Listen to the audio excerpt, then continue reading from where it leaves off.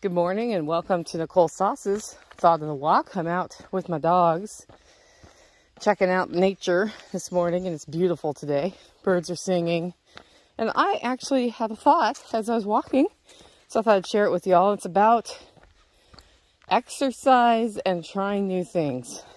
A lot of people I know don't do exercise like to do exercise. They work on farms, they're doing all this farm work, and I understand because that is physically demanding, and the last thing you want to do at the end of the day is Pilates or go for a run. I get it. But here's my thought. So I was out on the walk today, and my low back is feeling a little taxed. I don't know why. Probably from something else I did a couple days ago.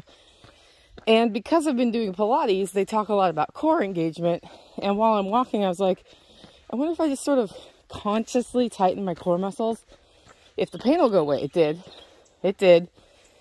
That's why it's not a bad idea to work something in just to learn something new, right? It's like anything else. When you do different kinds of exercise, you learn different ways to handle things or to move your body, sometimes more efficiently, and that can help you in the long run, even if you do farm fit.